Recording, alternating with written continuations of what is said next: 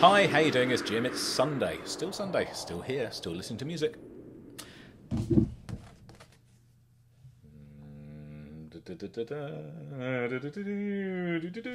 This is a record by Marillion called B-Sides Themselves, or Besides Themselves.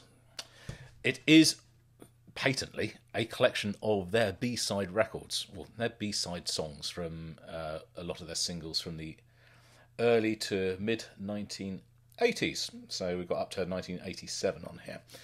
Now, Gabie has asked me to listen to a song called Grendel, and a very specific one she asked for as well, which was not Marillion, but it was Fish, the old singer from Marillion, singing in Leamington Spa, a Fish convention. And I started to look at it, and the problem is, Gabie, I don't know the song, and it was really shaky mobile phone footage, and the sound was not ideal, I'm going to put it that way.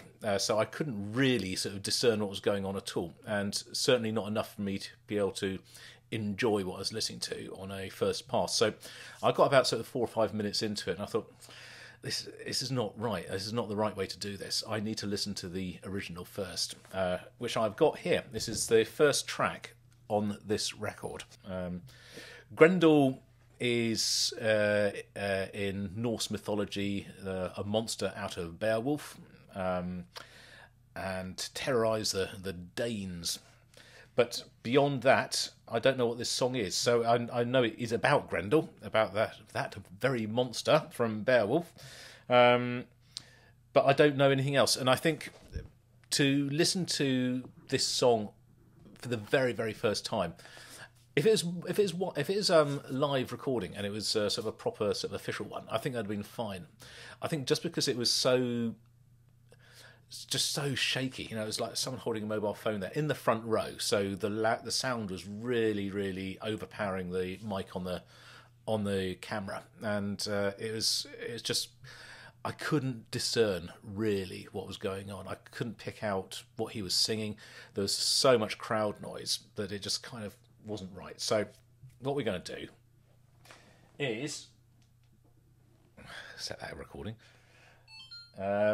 Is listen to it on vinyl, and I hope that's okay, Gabie. I'm really sorry, it's not exactly what you asked for, but if this isn't good enough for you, I will at some point go back and watch that other version. But this is what I'm going to do for now. So this is Grendel from Marillion. It's not live, it is the studio recording from 1982. That's it, let's go. I'm going to drop down the needle of truth and see what we get. A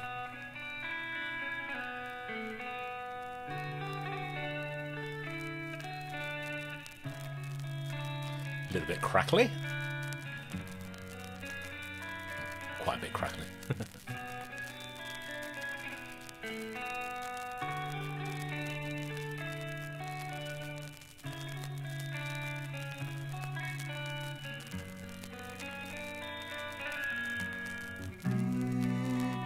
Sun bids Mars farewell, retreats from charging dust.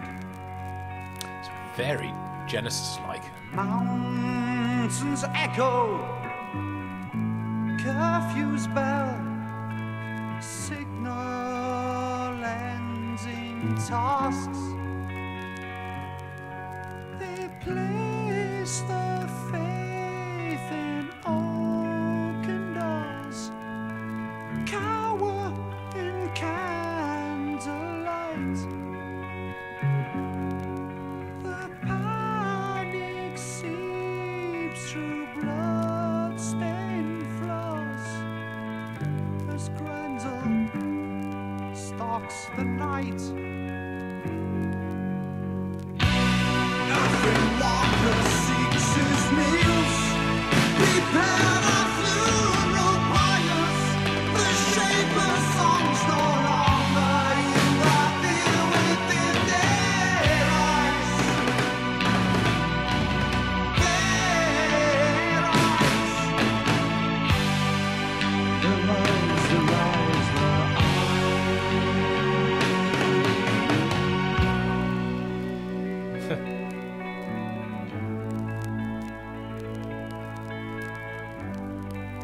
Wonder who's in the band at this point. Obviously Fish, Rothery, Wooden figures, pagan gods, Pete Travaris, I think on bass, stare blindly. and Mark Kelly. I don't know who the drummer is though. This is before Ian Mosley was in the band. Appeal for help from ocean Oh, hold fogs, on. for saviors born of No. dreams. They know Mick Pointer. their Mick lives Pointer it is. are forfeit now. Priestly heads they bow in shame.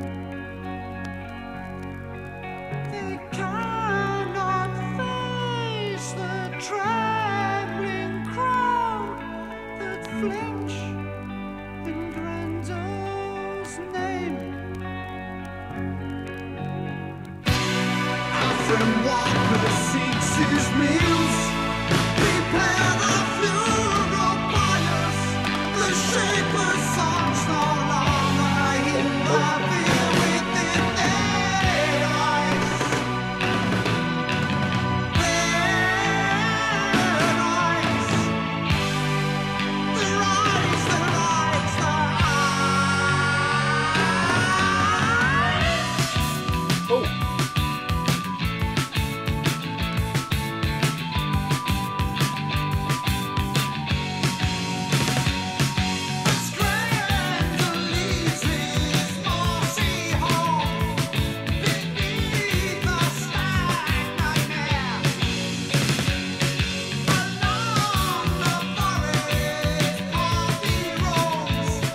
there's much more urgency to this music than there is on more modern Marillion. So, it is a very different band, but it sounds a very different band.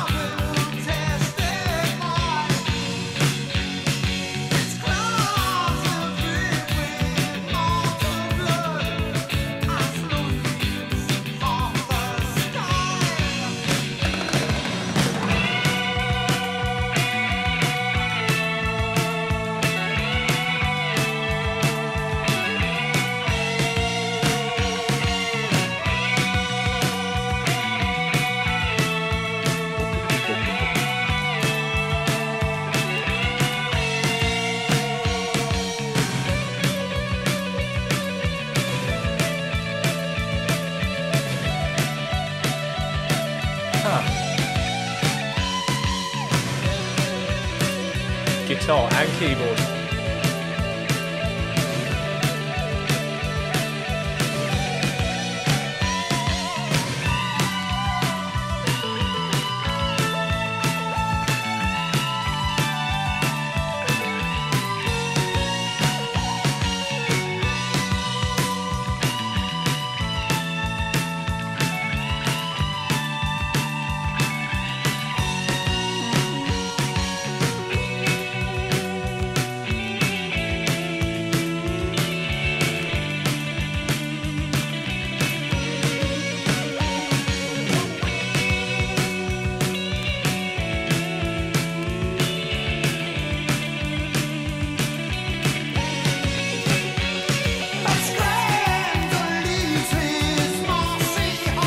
Faster.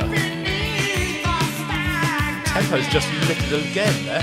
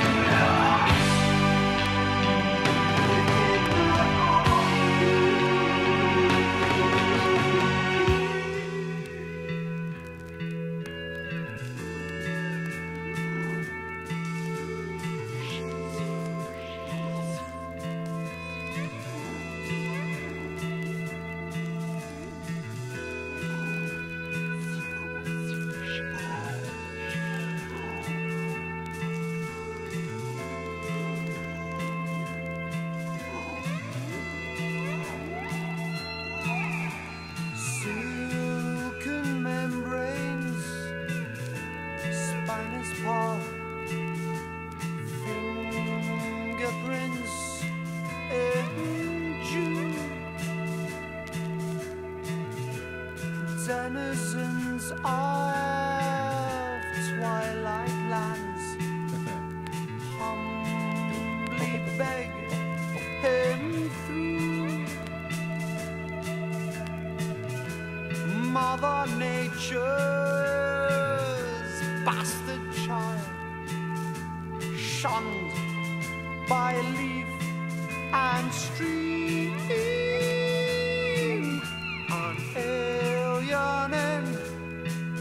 on alien land, seeks solace within dreams. The shaper's lies, his poison tongue, malign with mocking heart, beguiling queen, her innocence offends his icy heart.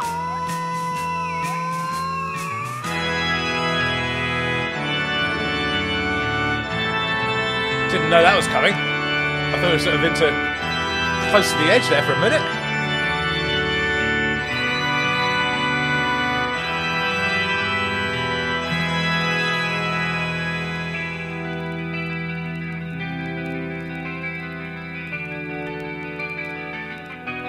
Marillion have been very good students of 1970s prog.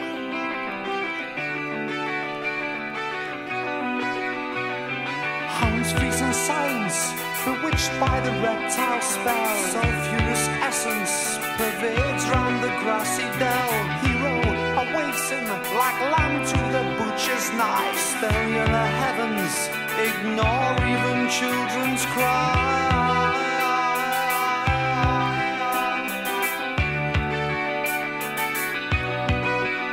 Screams are his music. Lightning, his guide. Raping the darkness. Death by his side. Chants rise in terror, free round the oaken beam, flickering firelight, portraying the grisly scene. Warriors advance, prepare for the nightmare foe. Futile sacrifices, even our hearts must know.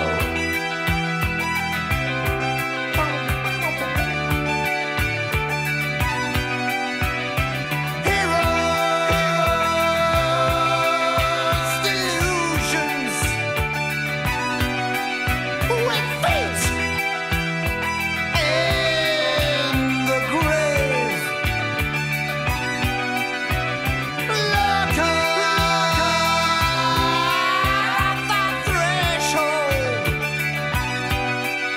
He cares not for the brave. He cares not for the brave.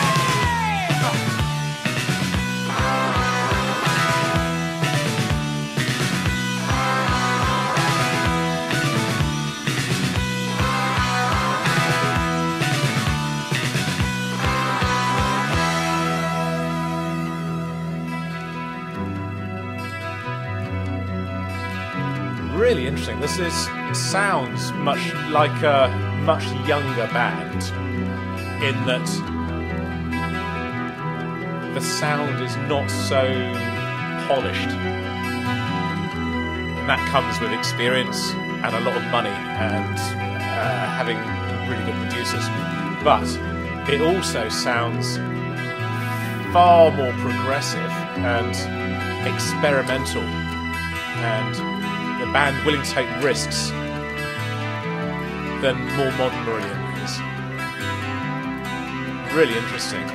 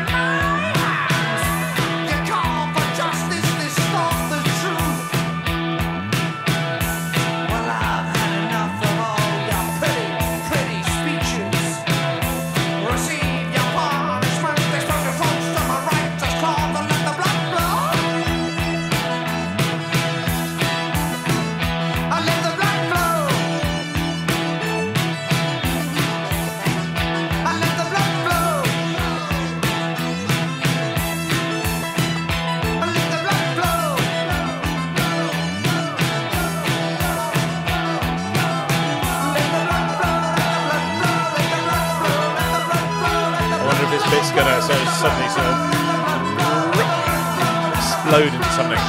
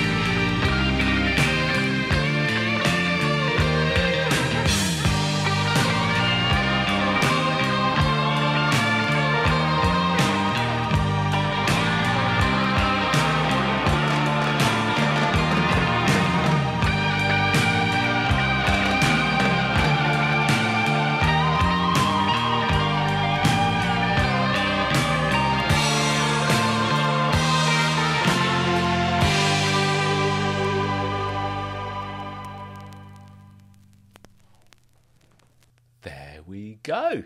That is Grendel. Let's stop that. From Marillion. Taken from this album, which isn't actually official album. Well, it is official, but it's not. It's not one of their linear albums. It's a compilation of their B-sides. Grendel. All 17 and a bit minutes of it.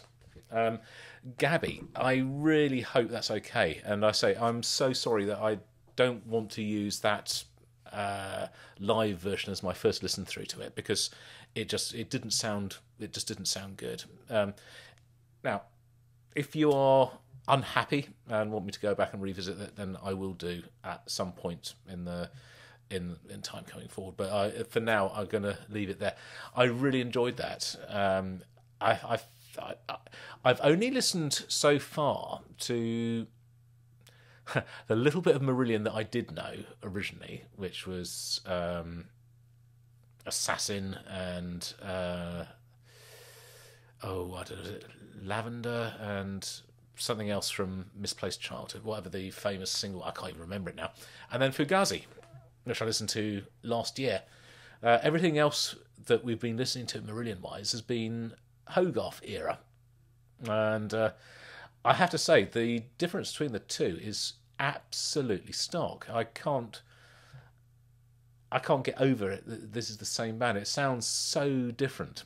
Now, some of that's going to be down to the age of the music. So it's been recorded in early 1980s, so it has a very sort of 1980s aesthetic to it. Some of it will be down to the fact that we've got two different musicians playing on here. We've got Fish singing, obviously very different from Steve Hogarth, but also this guy, what's he called? Mick Pointer on the drums, who plays quite differently from Ian Mosley. So those two obviously lending themselves to being a different sort of sound as well. And the fact that I think this is one of their very, very, very first things that Marillion ever recorded, ever committed to tape. So that's a sign of an incredibly young, ambitious and hungry band compared to a band which is very, very much more settled and comfortable in what they're doing, and dare I say relaxed, not sort of striving in the same way as perhaps they were when they were much younger. So it's a very, very different vibe, very different feel. I really like it. I am very intrigued and interested to listen to more Fish era Marillion, which is good because we've got 3 other albums that we've not touched yet. So we'll get to those, and obviously as a spin-off we'll go and explore some Fish solo material as well. So there we go. Gabie, thank you. Thank you for watching. I hope you've enjoyed this. I've really enjoyed it. It's yet another side and facet of this band that I've not known before. Very cool. Very Genesis-y. Very Genesis-y. Very Genesis-like. Is that the right word? It was interesting to see how, or hear how many influences and sounds from the 70s golden era prog they were pulling into this. There's so much Genesis, and yes, it was really good. Well done, Marillion. Keeping the old prog flame alight in the dark days of the 1980s. Right, I'll see you guys all in the next video, whenever and whatever that is. Until then, this is Jim. Over.